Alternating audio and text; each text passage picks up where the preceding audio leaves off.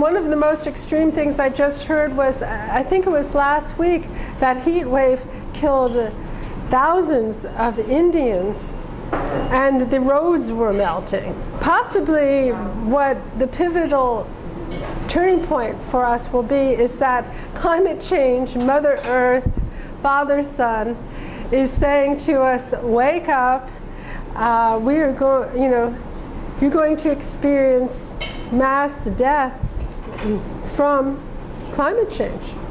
And to have respect for the very environment that we inhabit, and to have respect for all of life and each other. And as long as we're going to be having endless wars, and that's what you're speaking about, and we don't have a way to remedy that, we are really, it's a genocide on the entire planet right now.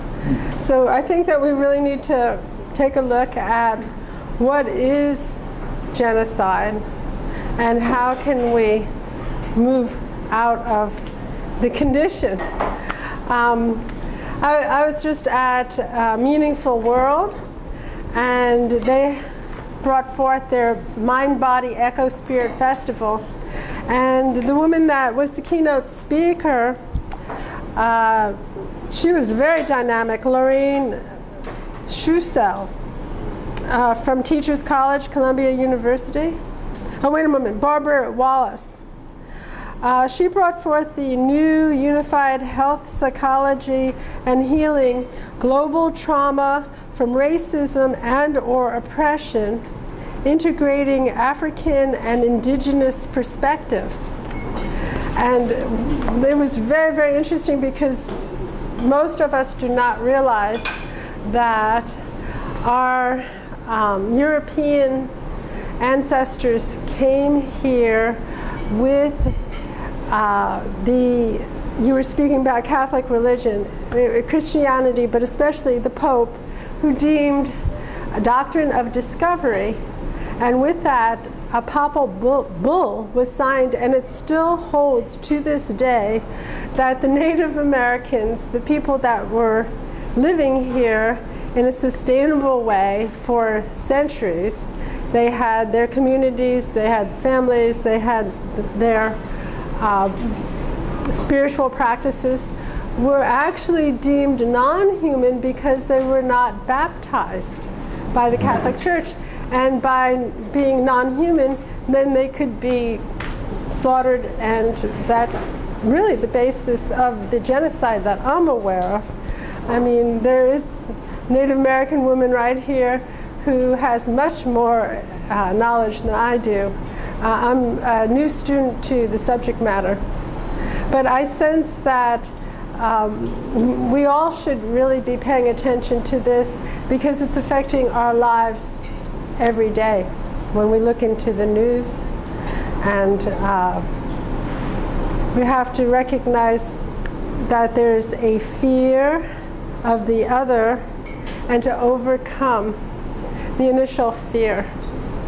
You know, we are human beings on a planet that's racing around in a universe, and it could be a paradise, and the way we're allowing it to go, it's turning into something very different, you know, very different than the paradise that it has the ability to be. Okay, we're going to take a water break, and that makes me realize how precious our water is and how fortunate we are to have fresh drinking water still. And it's quickly all the way from the Hudson Valley. Yeah. This water, do we know where our water comes from? And a lot of people would say it's the tap, but it goes a lot further than the tap, right? That tap actually has a source, Hudson River Valley. And our Hudson River actually comes from the Adirondacks. A little lake, the Lake of Tears, in a beautiful, pristine area, is the very source of our Hudson River. I don't think this is Hudson River water, though. I think this is maybe Croton Reservoir. Yeah. it's really good exercise to think, where does our water flow from? And to really have gratitude that we have clean water. Right now there's so many people that are suffering that don't, and becoming very ill and dying. So thank you for the clean water. Cheers. It's actually very tasty. It doesn't taste bad. It is, yeah. They haven't over chlorinated it, and they also put fluoride in, saying it's good for our teeth. But so, Rick, what brings you here? My name is Rick Hill. I know Barbara Timmins from Judson, and around Greenwich Village, and then Judson Memorial. Judson Memorial Church, a great church. Yeah, 100-year-old recognizes church. Everyone, atheists as well. And you don't have to join, you can just be there. Our lady minister, Donna Scopper, has written 25 books, is a PhD, and is married to a Jewish man. You might want to check that out. There is the kids, 3 kids, both Jewish and Christian. One of the sons is married to a woman who just became a rabbi. And indeed, it's a very eclectic place devoted to social justice and promotion of the arts.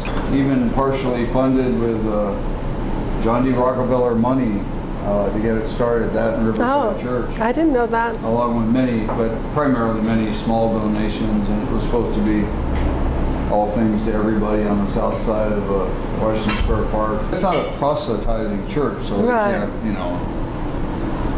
can't, it's there for anybody who wants to. But my, let's see, and I know Beth Lamont from Marxist circles, she used to have this annual Christmas party at the Marxist Center there on the 23rd or 14th or whatever. Maybe some of you were there. And then I know her from Richard Wolff Marxist lectures at Breck and New School in Judson. And Rick Wolff just spoke at the Judson. Judson. Were you there? No, but it competes with his lecture competes with Dead Darlings in the balcony of Judson Church, emceed by this woman named Amanda Duarte, a totally over-the-top, funny lady who reads from the New York Times and brings everybody to laughter and throws candy out to the audience. And yeah, it's wonderful. And you can keep that. So Richard Wolff is very compelling, but he can't compete with Amanda Duarte. You can catch his Dead Darlings on YouTube, maybe. It's just coincidentally, it's these theater types. There's this saying, kill your babies, sacrifice the part for the whole. And so they end up with all these parts. And so they get up and they present these parts that maybe didn't make it into the book or the play or the musical. And they're very, very This is what he's speaking about. The Dead Darlings. They're like the novels, I think they're the novels of the writers that are still in Greenwich Village. They show up, and it's a very popular. I haven't gone myself. Well, novels and parts of screenplays and movies and gags and funny things. I just want to hold this up. It's fun. Pamela just gave me this is Corliss's book, The Philosophy of Humanism. A great, and there's Corliss on the back. My background is kind of questioning what is a human. I mean, if you're going to talk about humanism, then the question is, what is a human? And maybe this book, the point of departure is that a human is just a human. And when you die, that's it. And it's waking, dreaming, deep sleep. I've got a bachelor's in philosophy, and then I learned a technique of meditation from India in the Himalayas in January of 1969 in Cambridge, Mass. And then I became a teacher of it, and I taught that for 20 years throughout the U.S. and overseas. And I haven't taught for about the last 20 years, but I may try to get recertified and return to it. It was very fulfilling. Actually, 6 million people have learned this particular technique in 50 years from people like me or my teacher. That's tremendous. Or some other teachers. My teacher was His Holiness Maharishi Mahesh Yogi, who has a degree in mathematical physics from Allahabad University and was the favored student and secretary of a very great light in the Himalayas who Sarvapalli Radhakrishnan, who Corliss Lamont knew because he was a philosopher as well as president of India. Radhakrishnan addressed Maharishi's teacher as Vedanta incarnate, and Vedanta refers to this highest state of consciousness where it's your experience, this famous saying, I am that, thou art that, all is nothing but that alone is, where that is pure consciousness without an object, or bliss, infinite. You still see boundaries, but what dominates is the essential constituent of the boundaries, which is what Einstein called a unified field. So what Einstein calls unified field is infinite, unbounded basis for all the boundaries, the whole field of multiplicity and variety and gradation and change and time, space. The basis of that is infinite, unbounded, absolute, never changing. So the never changing basis of the ever changing, sort of like the ground is the basis of all of the different vegetation above the ground. So that is the same field in a objective world as subjectively when people talk about being big B or self big S or consciousness big C, consciousness without an object. Sometimes they call it samadhi, satori, nirvana, kingdom of heaven within. When that's, you can access it temporarily, and then you can stabilize it and can be there 24/7. And when you're there 24/7, you're in a fifth neurophysiological state of consciousness. And just to summarize it, there are these 7 major neurophysiological states of consciousness defined by the 4 stable functions in the body. So it's not arbitrary. It's not like I can say we have 5 fingers and you can say, well, that's your opinion. We really only have 3 fingers, you know. So this is not speculation. This is reality. So there's deep sleep, dreaming, waking. Then there's this 4th state, which I learned in 1969, and I became a teacher in 1970, and I was able to teach other people this technique because it's effortless, mechanical, systematic, automatic, effortless, and but profound and deep. The rest is much deeper than deep sleep. The alertness much greater than waking state, and the stress release much greater than in dreaming. So it's kind of a paradoxical state, because normally when you're resting, you're not alert. When you're alert, you're not resting. And then when that state's stabilized, that's enlightenment, that's self-realization, that's cosmic consciousness. But it's still duality. It's me, and I'm no longer identified with my mind, intellect, ego, senses, my face, my emotions, my moods, my past, present, future.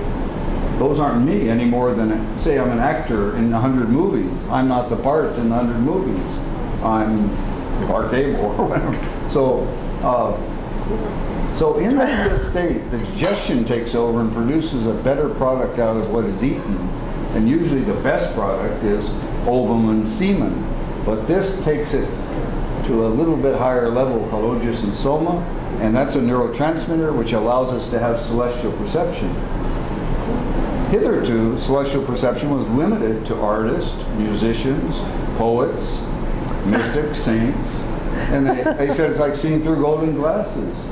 And they gave great, art, but it seemed like it was inaccessible to the general population.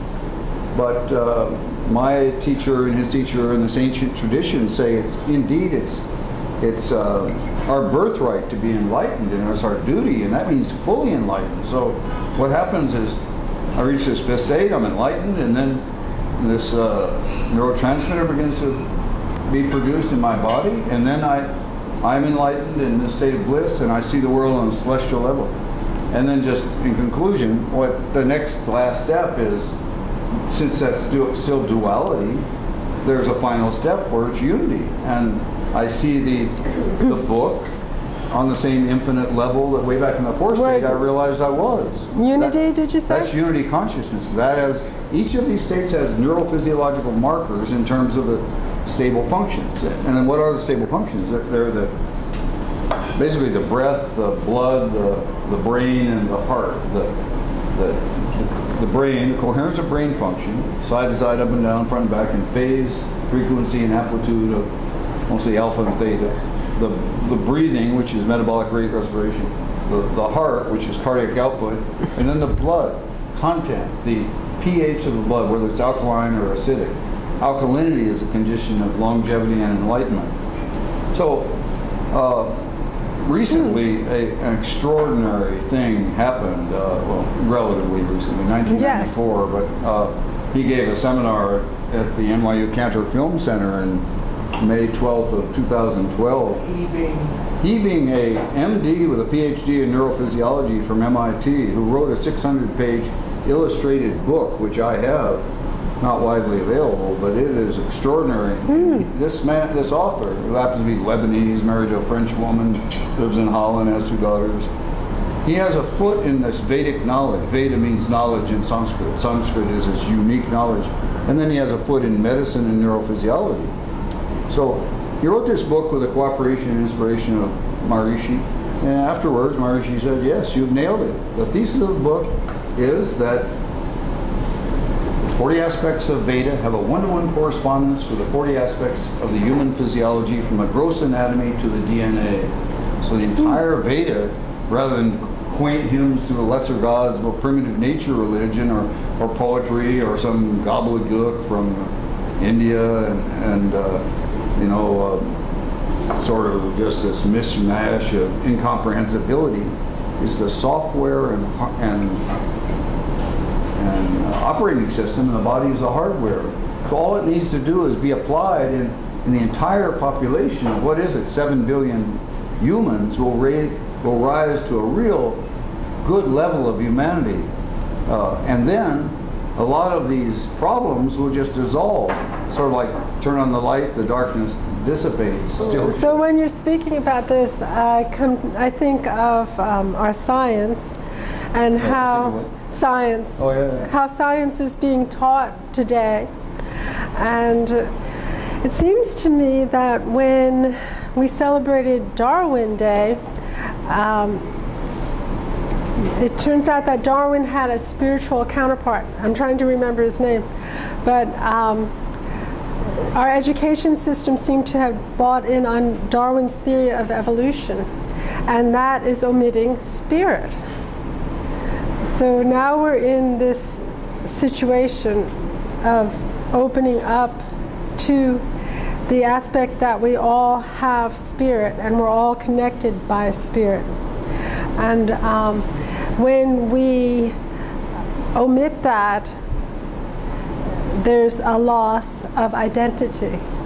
And one of the greatest threats right now, I was at a lecture by someone who serves a number of departments here in New York City on identity loss, identity theft. And it's growing rapidly through the internet, you know. But I sense that our population at large has lost their identity. And what people like ourselves, like what you're saying, what Donna might have to say, what Ron, you know, any one of us who decides to, Sharif, what you have to say, we're finding our authentic self. And once we do that, then all we need to be able to do is to relax, breathe, and be that, and allow our mind, body, authentic self to be what you're speaking about. So in science, they're starting to look into quantum physics.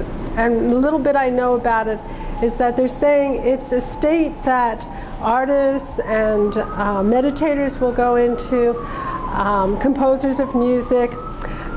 Quantum physics is a state of consciousness that is beyond fear,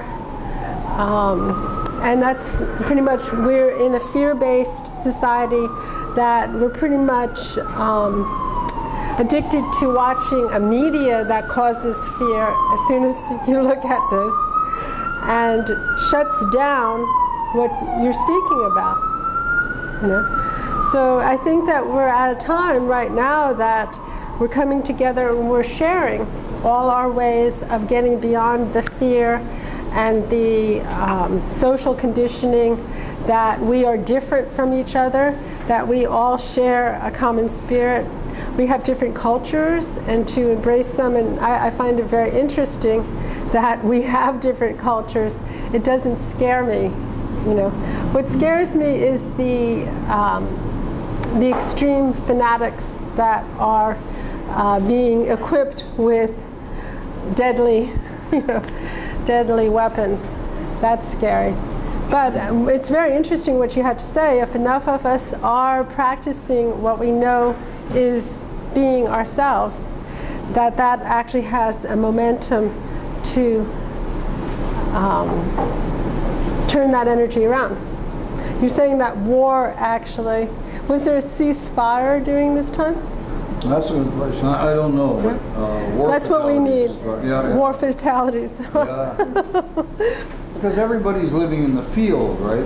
I mean, we know that at certain, like Christmas time or on a sunny day, everybody feels better. It's just a spontaneous thing, and it must translate into some kind of quantifiable.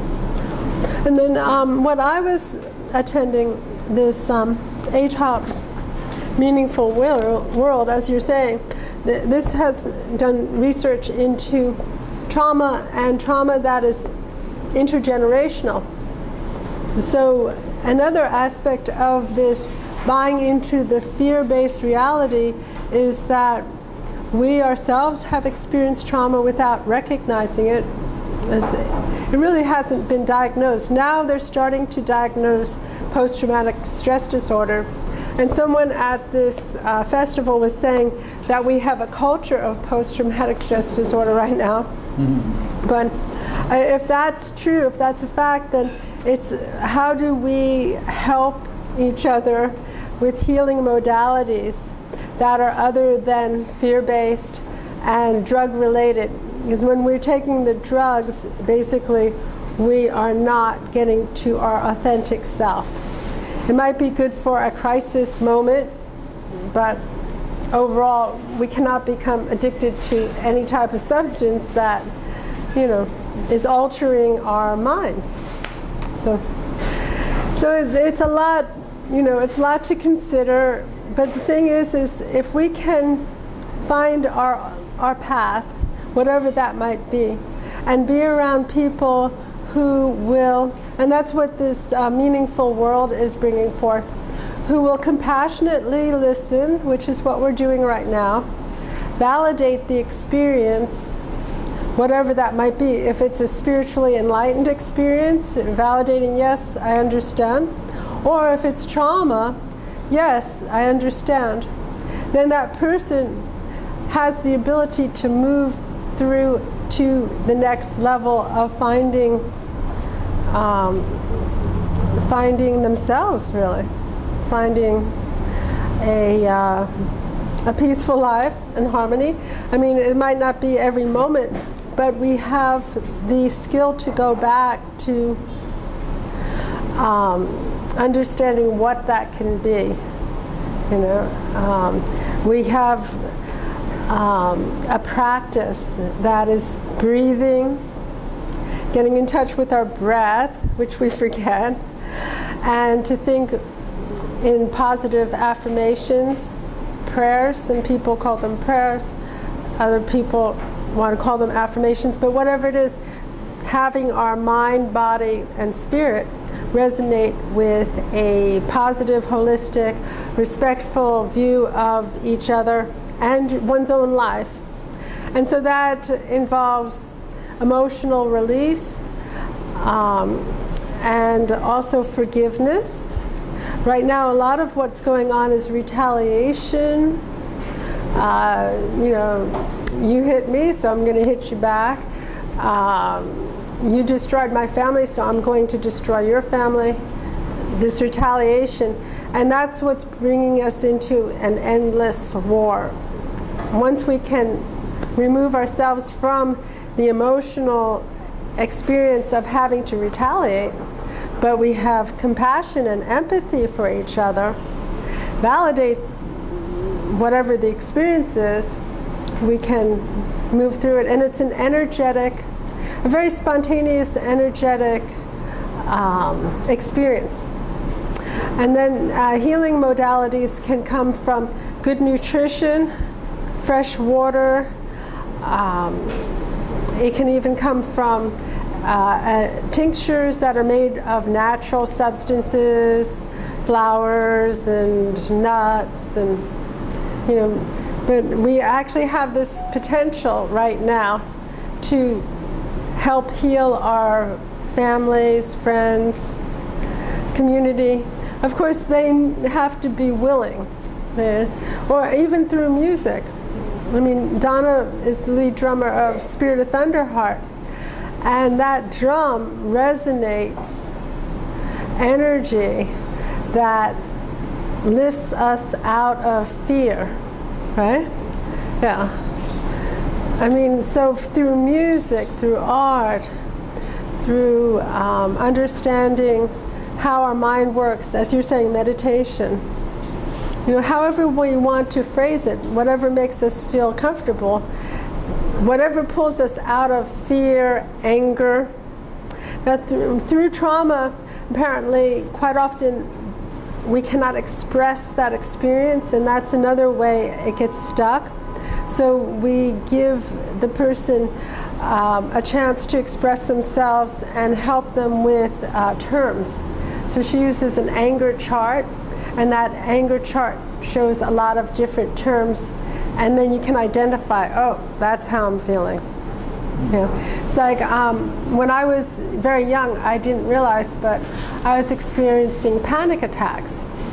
I didn't know how to put a word to it. And through this workshop, I came to realize, oh, that was panic attack from trauma that I had when I was very young, before I had words to express what that was. Yeah. And so I actually had a connection with it, and I was able to express and feel and let go of that and bring in the healing modalities. So if I can do it, I think any one of us can. It's just a willingness to, as you say, be contemplative, be meditative, allow ourselves to detach from our social conditioning that says, oh, we are this or that. You're speaking about detachment of the physical, yet knowing we are physical. And that's our spirit. That's what I'm understanding.